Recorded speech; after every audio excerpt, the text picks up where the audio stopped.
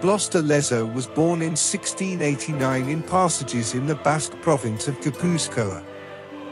Born from a seafaring family, he attended school in France and, at the tender age of 12, joined the Franco-Spanish Navy in the War of Succession against England and the Netherlands. He saw horrific combat from early on, and on the Battle of Vélez Málaga he lost his left leg after being hit by a cannonball. He continued to rise in the ranks of the Navy and in 1707 participated as a lieutenant in the defense of the naval base of Toulon, where he lost his left eye. In 1714, already as a captain with his own ship, he entered battle in the siege of Barcelona, where he was again injured, losing the use of his right arm. He perceived his wounds and physical limitations as medals, refusing to wear an eye patch to hide his blind eye. Wearing his past battles history on his flesh won the respect of his peers and soldiers. Modern sources often focus on these salient features and refer to Lezo with nicknames such as Patapalo, Pegleg, and Medio Homba, Half-Man. Still in the siege he achieved one of his most important victories. His ship captured the Stanhope, commanded by John Combs. He alternated between officer positions in the Caribbean and the Mediterranean and was always fighting against piracy. In 1730 he returned to Spain and was promoted to chief of the Mediterranean fleet. In 1732, on board the Santiago, he and José Carrillo de Albornoz commanded the enormous expedition to Oran and Mers el-Kheba with more than 300 ships and around 28,000 troops, comprising infantry, cavalry, and artillery. In the Battle of Ain el-Turk, they recaptured the cities lost to the Ottoman Empire in 1708. After the defeat, the Bey Abu Hassan Ali managed to reunite his troops and surrounded the city of Oran. De Lezo returned to its aid with 6 ships and 5,000 men and managed to drive off the Algerian pirate after a difficult fight.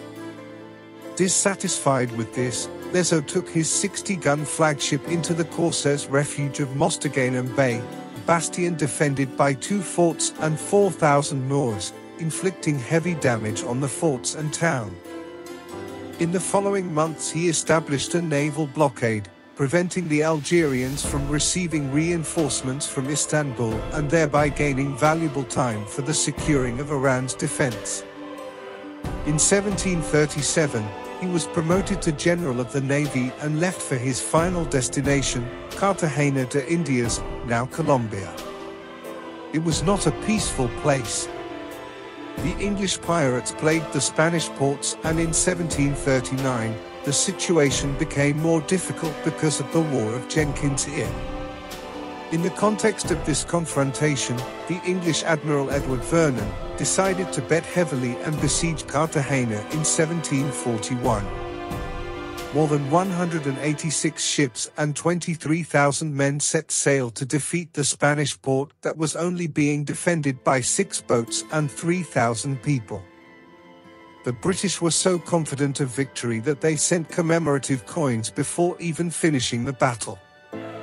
Vernon did not take the half-man's experience into consideration. In fact, de Lezo had fought in 22 battles, and as an ingenious tactician, he devised that his men would defend the most important points, combined with the mobility of the artillery and taking advantage of difficult terrain that was marshy because of the dredging of a canal. Thus the general did the unthinkable and defeated the most powerful navy in the world with greatly limited resources. Sadly, he was injured in the battle once again, but this time refusing medical care that probably would lead to another amputation. He died a few months later as a result of his wounds. Only recently the life and exploits of Blas de Lezo came to life. Others took his victories for theirs, and only with extensive research and documentation, light came upon his valiant history. Today he is recognized as one of the greatest Spanish military heroes.